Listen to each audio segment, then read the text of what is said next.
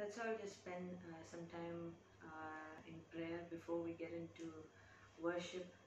We praise you, Father God. We thank you, Jesus. We praise you, Lord. We thank you for this time, Lord.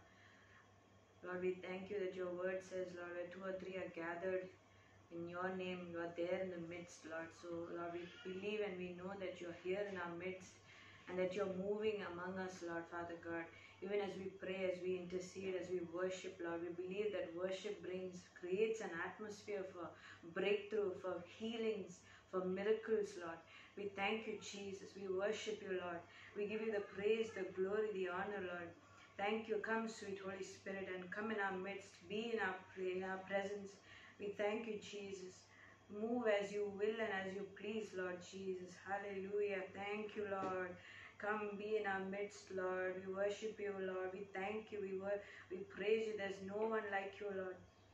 There's no God like the God that we serve, Lord. Jehovah Jireh, who provides. Jehovah Shammah. Jehovah Rapha, our healer. Lord, we praise you. We glorify you. We exalt your name, Lord Jesus. We thank you, Holy Spirit. We worship you, Lord Jesus. We thank you that you're moving here already, Lord. We praise you, Lord. Let your name be lifted as we praise you, as we worship you, Lord. Thank you, Jesus. Move, Lord. Move as you will and as you please. Where your spirit is, there is freedom. There's breakthrough. There's deliverance. There's healing. Hallelujah. You unravel me with a melody. You surround me with a song of deliverance from my enemies till all my fears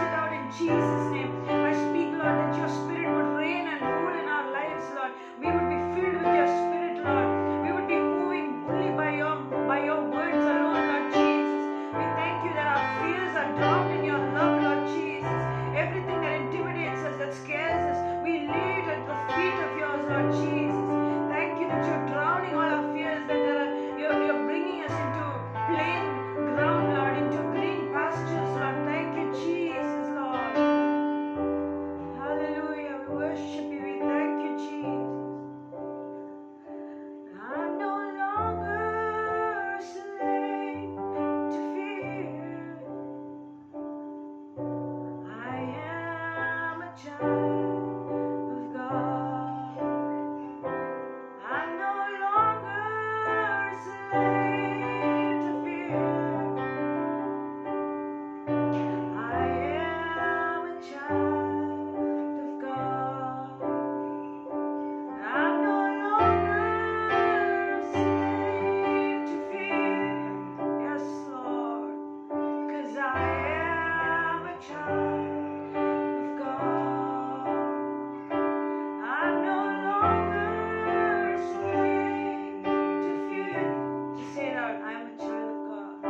I am a child of God. No longer a slave to fear.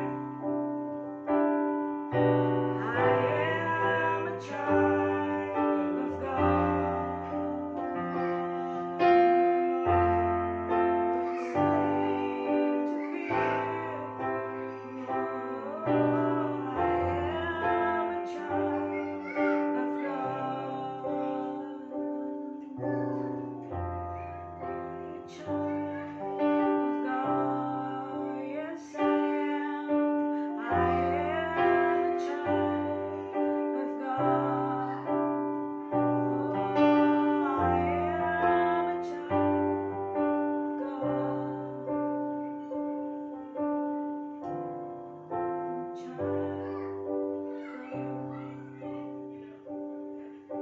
I just feel like God is wanting us to stand in our real identity in Christ. When you stand in the real identity of who you are, who Christ says you are, you can come boldly before His throne, ask for anything, declare, command breakthroughs, command deliverance, and it will happen because you know you're standing. And the enemy is afraid of our knowledge of our stand, our right standing with Christ, the knowledge, the deep revelation of who we are in Christ. He's afraid of that. So I feel like God is wanting us to just align, bring us back into this place where He's saying, you are my child, you have full access to everything that I have, that's for you. And as it says in Hebrews 4:16, now that we know that we have Jesus, this great high priest with ready access to God, let's not let it slip through our fingers. We don't have a priest who is out of touch with our reality. He's been through weakness and testing, experienced it all but the sin. So let's walk right up to Him and get what He is ready to give. Take the mercy and accept the help. Let's just go boldly before Him. Let's just ask the Lord to just show us who we are. Let the reality of who we are settle in us. Let Him show you who you are. Praise you, Jesus.